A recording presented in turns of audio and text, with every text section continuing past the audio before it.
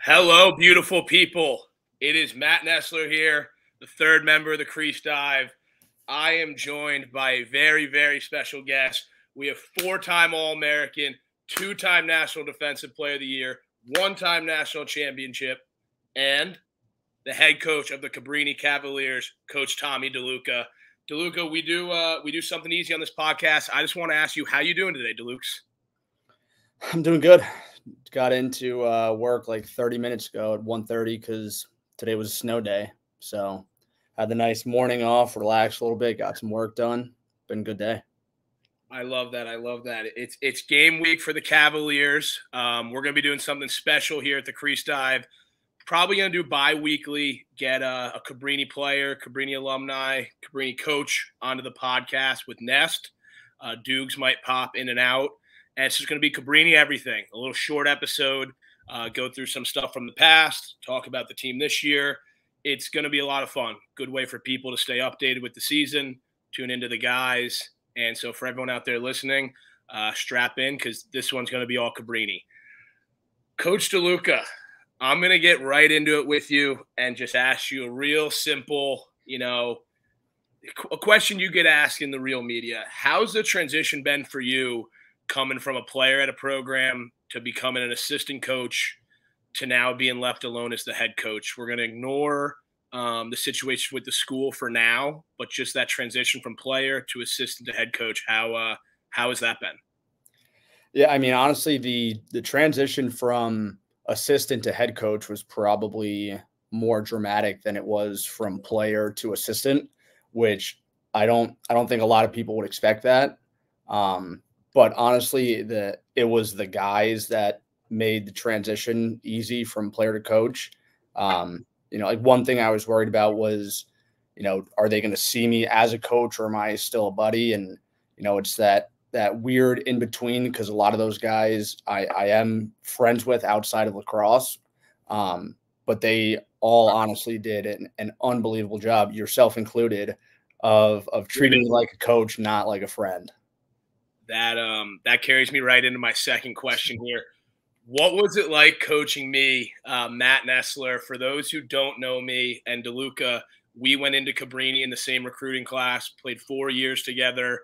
COVID cut our senior year short in 2020, and I returned in 2022 as a player when DeLuca was embarking on his first year as an assistant coach. So, Coach, how was it coaching me? And I want you to be honest for everyone, the good, the bad, the ugly, and any sort of stories you might have.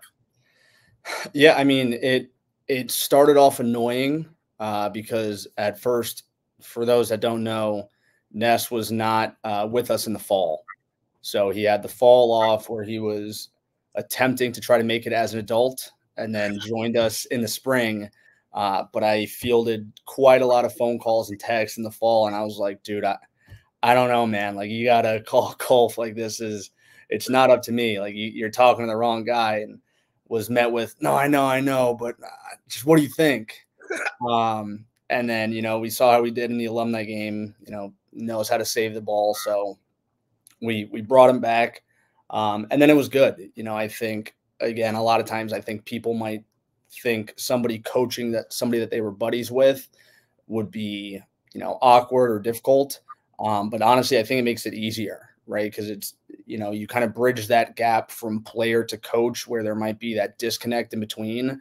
And it's easy to just have like a one-on-one conversation and just say, hey, like, this is where I'm coming from. Do you agree or disagree? And, if you disagree, why? Like, let's talk it out and kind of come to a conclusion. And that's like something I've tried to continue doing, with even the guys that I wasn't as, close of off field friends with, or that, are not as close to my age as I did with Ness, who, like he said, we came in literally the same recruiting class. But it was good. I would say the only negative to coaching Ness were games that either he didn't play that well or games that we were losing. Because anyone that knows Matt Nestler, he can be difficult to control at times. So there were some thrown sticks, there were some choice words said, but that just comes with who you're dealing with sometimes. I appreciate you being honest, Coach. From my end, I actually had two guys as Coach DeLuca and another one in our recruiting class, Jake Klein. DeLuca and Klein were, multiple-time All-Americans, unbelievable players. So to go and be a player for them was a lot of fun. Like DeLuca said, it was kind of cool to have a relationship off the field where it made it a lot easier to communicate. I think the respect that DeLuca and Klein got from the players was pretty admirable. I appreciate all the guys, not treating them like, just one of their buddies. It was cool to see that line kind of get drawn between player and coach. But we'll dive into the team a little bit here. How are the boys doing? How's the energy been? Just give us a little peek behind the curtain. How's everything going there down in beautiful Radnor, Pennsylvania? Yeah, I mean it's going well. It's always just tough to say before like the season really gets going and games get started. Like there are those days at practice where you take a step back and you're like, do we have the best team in the country? And then there are other days where you're like, holy shit, we might lose every game. So I think just sometimes in practice it's easy to like nitpick a little bit and like focus too much on stuff, and then games make it a little bit easier because as everybody knows, it honestly the X's and O's don't matter as much, right? Like you just go out, you throw the ball out, and just the better team's going to win, or the team that wants it more is going to win. And I think luckily for us, like we're a talented group. We got good players, but even more so, I don't think that there's a team that wants it more than us. Just with everything going on and like the buy-in and commitment that this group has had is pretty nuts, and it's bound to pay off at some point. So I think we're all just ready to get going now. We're tired of waiting. Saturday, 3:00 at Cabrini. You got Haverford coming in. It's got to feel good that it's game week. Do you feel, you sort of touched on a little bit, do you feel the difference in the energy and, the eyes on you from, not only the Cabrini alumni and Cabrini players, but people outside of Cabrini? And how have you been handling that as a coach, just sort of a little bit more all eyes on you guys? Yeah, I mean, I hate to say this publicly, but it hasn't really mattered for me. Not in the sense of like, oh, I'm used to this, or like we're too big, we don't care. I just think kind of the realistic side of it is that compared to a normal year, I mean, yeah, it's 10 times bigger than we've ever been talked about. There's more people that care about us now, but at the same time, like we're still a pretty small fish in a pretty big pond. So it's not like ESPN's here want to talk to me and stuff. It's almost every day there's really no talk of anything, and then every so often there's a guy with a camera standing over in the corner. But other than that, it really hasn't been like too overwhelming. I think there's a little bit added pressure, not necessarily because more people are watching or because social media, whatever. I just think the added pressure comes from that this is just the last year, and like, I've talked to a few people, and I think, in any organization, any team, you're going to remember usually the first one, the best one, and the last one, right? And I would say as of right now, the best one was the 2019 team, and we're just that last team, and people are going to remember that, so there's a little bit of that pressure of, how is Cabrini going to be remembered, right? And, again, of course, people are always going to remember the 2019 season, but if we go out and lose every game this year, well, like a lot of people will remember that too, right? Yep. So it's that added pressure of like, we want to send this off on a high note, and people say, wow, like they really had something special there. I love it. I love it. Now we got a couple questions that you're able to pass on. No pressure to answer. This one is just, are there any teams out there that you tried to schedule that declined to play you? And specifically, was one of them Stevenson Lacrosse? No. Not. Yes, there are some that declined. Stevenson was not one of them. Okay. It's not quite as exciting of a story as I think people might expect it to be or want it to be. But, schedules are done like normally a year to a year and a half in advance. Yep. So our schedule was almost completely already solidified. And then the kind of small caveat to that was Dickinson and Colorado College were both on our schedule. And then when all of this happened, dropped us, despite some arguing for myself and attempting to convince them, they were not as convinced that we would have a team this spring, or even if they thought they would, I guess they thought we wouldn't be good enough to keep on the schedule. So, well, I'll save you the trouble because I know DeLuca won't say it. Colorado College didn't want to come back out to Cabrini. They take an annual flight out in the tournament, get smacked around, and get sent home. I've had more than one occasion where some Colorado kids thought it'd be fun to get a little chirpy, and you're just sending them right back to the airport. So they saved themselves some miles there. I'm sure they'll enjoy a nice vacation somewhere else. As far as Stevenson, I know you said they didn't say no, but I've noticed they fell off Cabrini's schedule in the last 3-4 years, and I like to think our recruiting class and the guys above us did a pretty good job of shoving it in the Stevenson coach's mouth and having him not want to play us anymore. So that's not coming from the desk of Coach DeLuca. That's coming from the desk of Matt Nessler. I just want to have that on record. I appreciate the disclaimer. And then what is one of your favorite memories as a player outside of winning the national championship? You've been a player, Lauren. You've been a coach there. 5 seasons you played there, including the COVID year. What was one of your favorite memories as a Cabrini Cab? And we'll say except the Natty. So I have 2 answers for this. I know you said except the Natty, and I'm not going to say the national championship game, but I have told everyone this. Winning the national championship was cool, and that has to be first place. But I will tell anyone that listens, a very close second place was the police escort we got on the way to the game. That was probably the coolest thing I've ever been a part of. And I will never, so for those that don't know or haven't been lucky enough to be a part of a national championship, everyone has to go and stay in hotels wherever the venue is, regardless of how close or far you're from, right? So for us, we played in Philly. Would have been a 30-minute bus drive for us, but we still, just for the sake of everyone doing the same thing, had to stay in a hotel in the city. And we get there, whatever, like 3 days early or whatever it is, and there's we have practices, we have team events with all the teams in the Final Four and the national championships, and we had minor police escorts to all those. We had cops with us, but yep. We went through some red lights, but it was just cool that they were with us.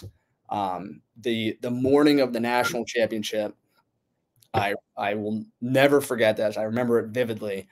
We're coming out of the hotel, we're in the lobby, just kind of getting ready to go, get on the bus, get over there and just get this thing done. And, we have what kind of looks like our normal police escort, but a little bit heavier. There's definitely a little bit more guys out there. And we get going, and, it's nothing that we haven't experienced the past few days. It's, lights and sirens going through red lights. It's all cool stuff. And we get on the highway, and sure enough, the 2 motorcycle cops in front of us just kind of take off. And I remember just looking out the front window of the bus, very disappointed that all we got was to the escort to the highway. After that, they were done. And sure enough, those two bikes just went up, however many miles up the highway, and just made everybody pull over. So we ended up being on the highway as one bus and one bus only. There was not another car around us, just all these people parked on the side of the highway, probably looking at us thinking that we're someone, a very big deal, not realizing that it was a Division III lacrosse team. But that was by far the coolest part. And then to top that off, at the very end, pulling into the stadium, we go right past the Jetro lot, and sure enough, that's where an ocean of fans wearing blue are set up, ready for the game. And I'm getting goosebumps talking about it now, but you're giving me goosebumps, Luke. They see us coming, they start walking to the front of the lot, and as we turn the bus onto that block, they just all come pouring out of the parking lot, and it was insane. It was it was impossible to lose a game after that. So that was definitely a close number 2 behind actually winning the game. And then, not that this was like a big deal or anything, but if I had to answer that outside of anything national championship related, it would be genuinely just how much fun that we had. And I was looking at your Snapchat story earlier today, and I saw the video of all of us dancing, and I was showing my girlfriend Maddie, and I was just like cracking up, like just every guy in the video is just dancing after a home win. And like that was just our team, just a bunch of guys that were just really close friends trying to have some fun, and then just so happened to be pretty good at lacrosse. It was a cool experience. I love it. There's nothing I like to, make clear to people that, everyone loves playing sports, everyone loves playing lacrosse, but as you get older, you're junior, senior in high school, you get to college and you start getting those big wins, and you're looking around at all your buddies and you're like, we're gonna have some fun tonight. We had a big saying for those 21 plus, earn your beers. And it was always fun to go out and earn your beers, whether it was a 15-point win, a 1-goal win, going out and getting a win in overtime. You're doing it with the fellows, and then right after, you hit the showers, you grab a cold one, get some food, say hello to your family, and just it was always a good time. So I agree with you 100% on that one. It was a special group we had, and I think we were surrounded by a couple special groups, specifically that class above us, the Jordan Krugs and the Billy Morgans and everyone in that class, sort of took us in, and I think those two classes made it a lot of fun. I gotta say, I'm really glad you didn't include Nick Vass in that. Yes, so Nick Vass, technically, as though he is one of the greats, one of my fearless leaders, him and Nicholas Walogurski famously were not in the class above us. They did a couple extra years before all this COVID stuff. But a special shout out to Nick Vass and Nicholas Walogurski. They know they hold a special place in my heart, and I know they hold a lot of other guys hold them close to their heart. So those guys, legends, but you weren't part of those two special classes. It is what it is. You just got to tell the truth sometimes. It's the reality of the situation. It really is. I got another one that you're able to pass on, coming from the desk of Matt Nessler. Who was your least favorite team to play, or the team you just wanted to beat the most? And was it Stevenson? I don't know. Yes and no. What we played them, I think 3 times, yep. Right, in our career. So like it was, and I think Stevenson and Cabrini are very similar schools and recruit a similar type of player in some senses. So I think that's kind of a recipe. I don't want to say for a disaster. Sometimes it's a recipe for greatness when those games would happen. But honestly, like only playing them 3 times, it's like tough to put them as the team that I wanted to beat the most, because I know the team you're going to say as well as everyone else probably does. I don't know if it's them either. Honestly, for me, it's a boring answer, but I think it was any Centennial school. I just think the Centennial is hyped up a lot sometimes, and they have a lot of really good teams, but sometimes I think it's a little bit more than they might deserve. So it was always nice to go, and especially considering a lot of kids at Centennial schools are from this area, and in high school would kind of look down at Cabrini and say, I'm not going there, I'm going wherever. And it was always nice saying, well, you could have been here, and now we're gonna kick your teeth in. So honestly, those were my favorite teams to play.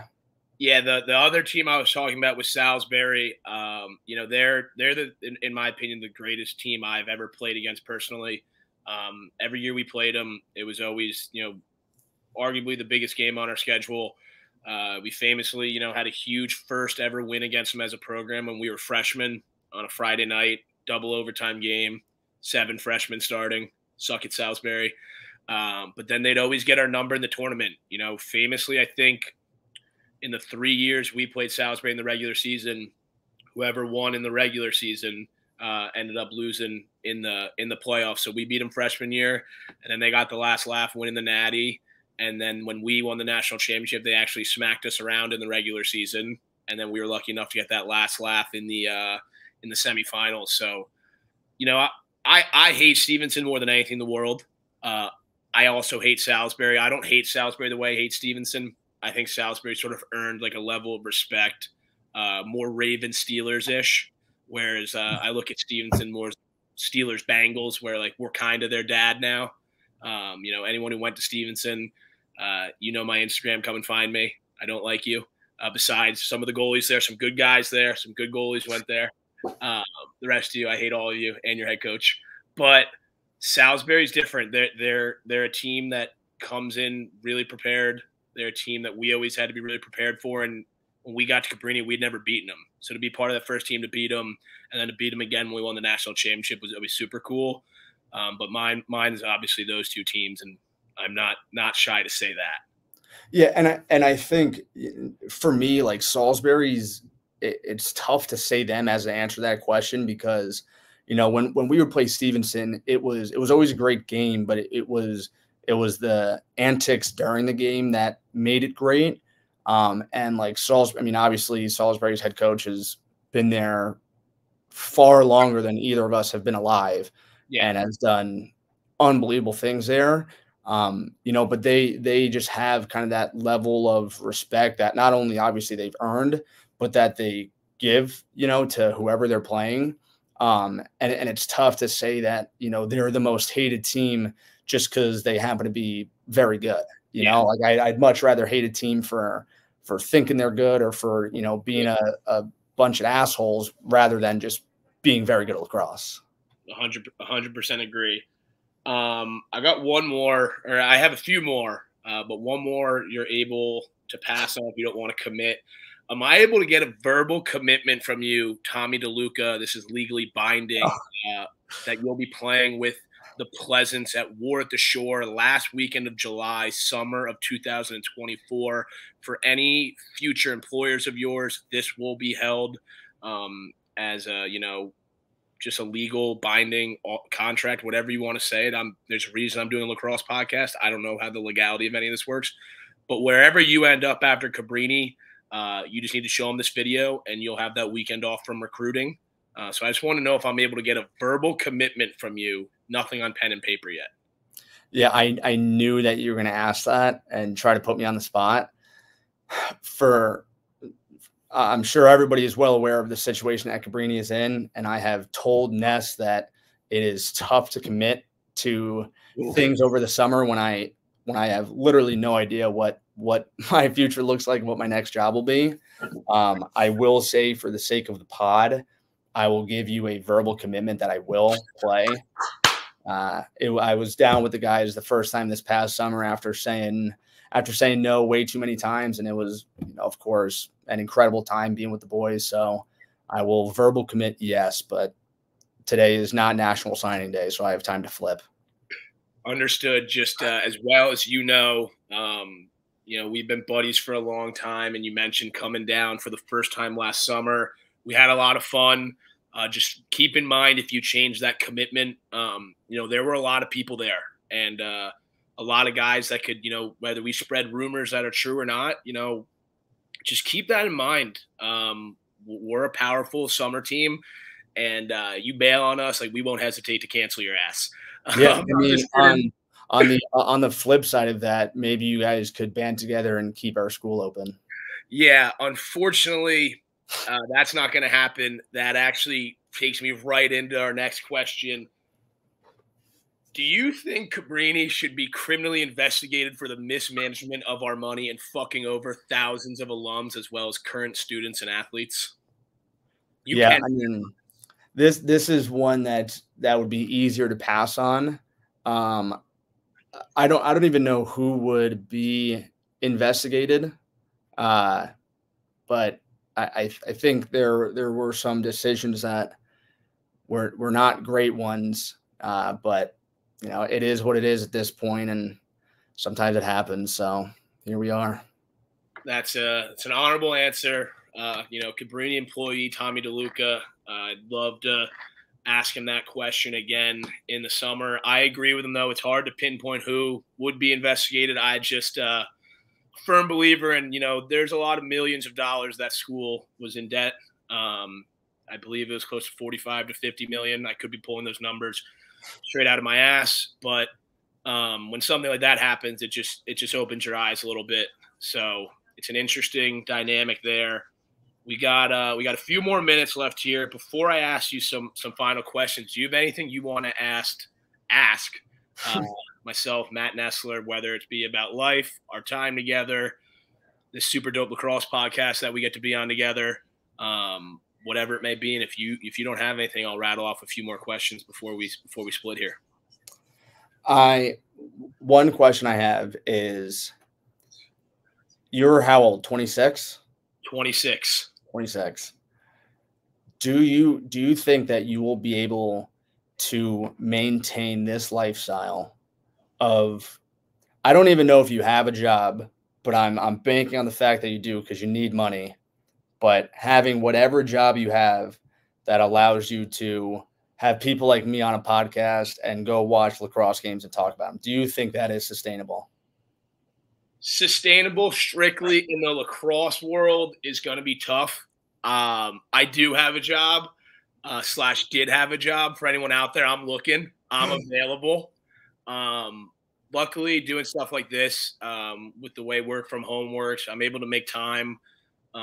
Being in between jobs right now makes it a little easier to hop on at 2:00 with you in the middle of the day.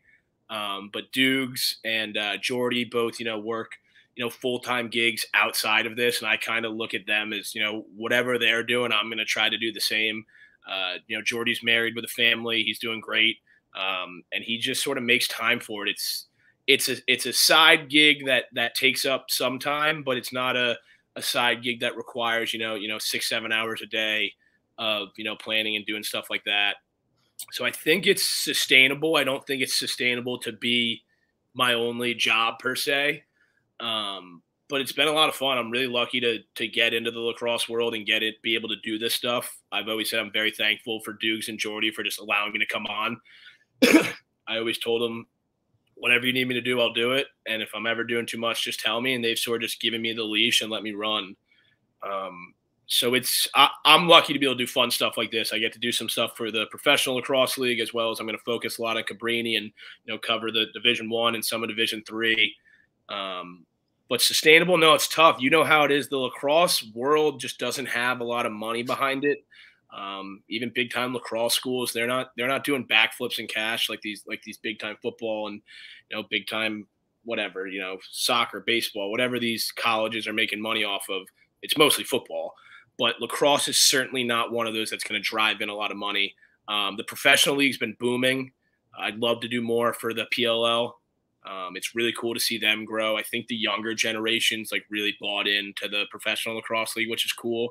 These elementary school and middle school kids, they absolutely love it, and super cool just to see them, kind of latching onto the game. Because when we were growing up, the Major League Lacrosse just didn't have that same kind of feel to it. Social media wasn't around, and I got to give my hat, my Cabrini signed hat, to the PLL for doing a great job there. It opens doors for guys like me who want to stay in the media landscape and do content. And I love lacrosse. Everyone knows deep down inside my favorite sport's football. The highlight tapes out there, Matt Nessler Huddle. Don't be scared to watch it. I watch it at least once a week. But lacrosse has always been really special to me. When you play something for 16, 17 years, it's cool to stay involved. And I get to talk to you, DeLuca, and to sit down, have my national championship flag with the real national championship trophy sitting behind you. It's pretty cool. Sustainable? No. Fun? Yes. Looking for I think with, all the things you said about football and how, obviously the money that's to be made in college and pro football is astronomically different than college and pro lacrosse. But the flip side of that is, someone like you could never really get their foot in the door in the NFL doing something as simple as this, right? And just talking to random guys or just talking about the game. And one of the best parts about lacrosse is it's, relatively speaking, just such a small and tight knit community that even if you don't know the right people, if you're just, doing the right things and say the right things a few times, chances are you'll get a decent platform, and, you'll get your foot in the door of places that you probably couldn't get in just about any other sport. So that's the cool side of it, I guess. I do also want to circle back In answering that question, you mentioned Jordy's wife and kids. Are you letting the podcast know first that marriage and kids are soon on the table for you? Is that breaking news? Not breaking news. DeLuca mentioned his girlfriend earlier. I also have a girlfriend. Shout out my girlfriend, Amory. Humble brag, 3 years in March. There will be no marriage or kids in the near future. But like me and Dukes and I have said, it's cool to know that there's someone out there who has a real family and does a lacrosse podcast. It makes our goals in life a little more tangible, outside of the working world. So shout out Jordy for that. And to answer DeLuca's question, no. But if DeLuca has any more questions, I got 3 more fun, quick questions. And then I think we're going to cut this off. We're trying to keep these episodes a little shorter than the regular Crease Dive episodes. And for you Cabrini sickos and you Lax rats, this will be 2 times a week of us just chopping it up. So if you don't have anything else for me, DeLuca, I got 3 last quick ones for you. I got one more. You can answer it now, or we can do this at the end. Who is your early prediction for national championship matchup this year? We'll say for D1 only. Okay.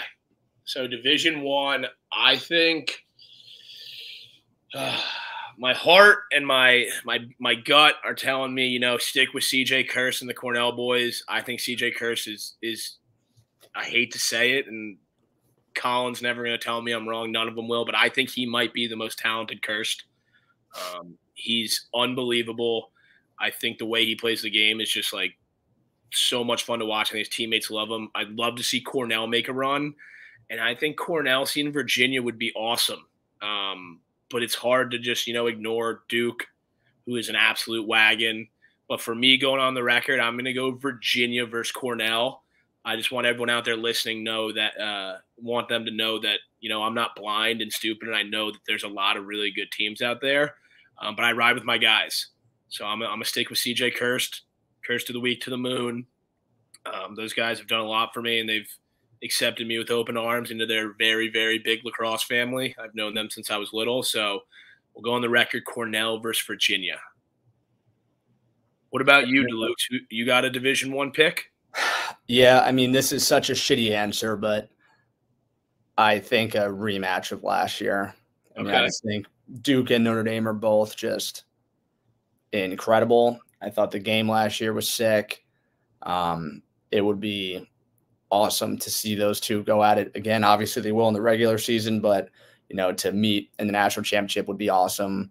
So I'm going to say those two, and I think Duke over ND this year.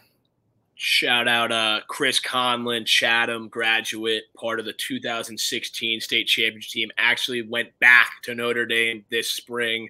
Similar situation to sort of what I did with Cabrini. He was, working full-time job, and the door opened for him to come back, and now he's back playing lacrosse. I also want to apologize to the Fighting Irish for not giving you a look in that little question, because I told him and the guys, I'll be watching them, and I think that team's really special. So if I'm wrong, I'm hoping Notre Dame's in there. I'm going to bang out these 3 questions for you real quick. Do you think you have more career ground balls than I do Fortnite wins? I know the answer. That's a really, really good question. I mean, I'll bet on myself. I'll say yes, I have more. You got absolutely demolished. 745 Fortnite wins for Nest. Just an absolute.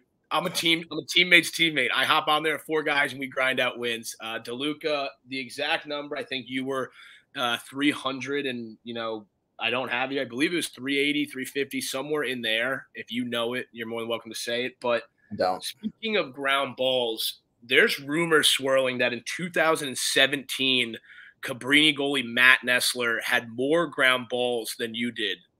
Is that true? And after you answer if it's true, we're going to cut your mic. So just, is that true? Yes or no? I would have to go to the stat book. I don't know if you get a ground ball for just making a save. I think that might be the case. So good for you. And again, I don't know if this is also in the stat book, but 2017 Cabrini goalie Matt Nessler almost lost the game that he referenced to earlier when we beat the Salisbury team for the first time ever. So that almost wasn't a talking point when he almost lost us the game, but luckily the 9 guys in front of him stepped up quite a bit. Wow. I mean, it's one thing to blame your goalie. It's another thing just to come out, 7 years later and blame your goalie. That hurts. But for those listening, I 100% basically tried to do everything in my power to blow that game. I had the ball, 30 seconds left, up by 1. I tried to make a move on a guy. Probably should have just chucked it.